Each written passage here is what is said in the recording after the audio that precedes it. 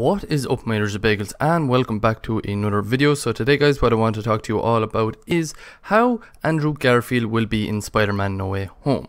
Lots of people have been talking about how Andrew Garfield's Spider-Man could appear and save Tom Holland's Spider-Man. So the rumour going around now is that Tom Holland's Spider-Man is actually fighting the Sinister Six after both Spider-Man and Doctor Strange are basically rounding them up and trying to lock them away because of the multiverse opening. This rumour is stating that Spider-Man will not understand how the magic he has or the limited amount that he is given.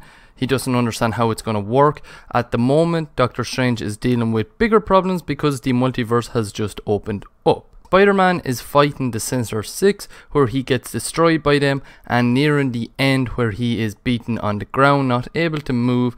Green Goblin will be the one to deal the final blow to Peter Parker. And just like all villains do, Green Goblin is given his little victory speech before killing Spider-Man. And then all of a sudden, Andrew Garfield Spider-Man, who's out of nowhere, where he just comes in, he saves Tom Holland's Spider-Man, and it does a little cut to Andrew Garfield Spider-Man where it plays the theme song from the Amazing Spider-Man movie, where he saves Tom Holland's Spider-Man and helps him in the Sanctum, where he hands Peter over to Ned and MJ to help patch him up and asking him what happened, where am I. Andrew Garfield is basically trying to figure out how he got here and how he can return to his own timeline because he realizes this isn't his world and it isn't his New York. This is where Doctor Strange returns and explains what is happening, and this sets up the entire movie. Of course, this is Andrew Garfield's Spider-Man. We don't actually know how Tobey Maguire's Spider-Man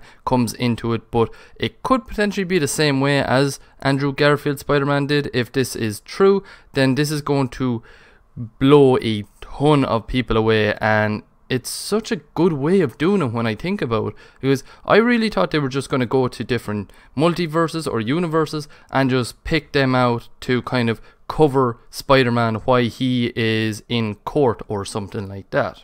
Please check out my Twitch, which I live stream to weekly, link in the description below. Follow my TikTok, which I upload to daily, linked also in the description below as well. And of course, subscribe to my YouTube channel and hit that like